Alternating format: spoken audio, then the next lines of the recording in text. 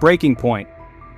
It happened at 9 o'clock in the morning, Tokyo time. A simple headline from Japan's National Institute for Fusion Science, or NIFS, flashed across global newswires. Japan achieves sustained 120 million degree plasma, record stability confirmed. The statement was precise, and left no room for doubt. Inside their Large Helical Device, or LHD, a team led by the renowned physicist Professor Masayuki Yokoyama had held a fusion-ready plasma stable for over 7 minutes. This wasn't just another incremental step, it was a quantum leap that redefined the realm of possibility in energy production.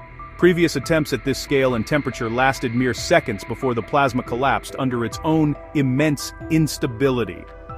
By using a revolutionary AI-driven magnetic control system, they had solved one of the most complex engineering challenges in history, demonstrating a level of control previously thought to be decades away. Analysts at Nomura and Nikki Quick immediately called it the closest humanity had ever come to practical fusion energy. In the space of a single morning, a 40-year scientific marathon had crossed the finish line, forcing the world to confront a new and immediate energy reality.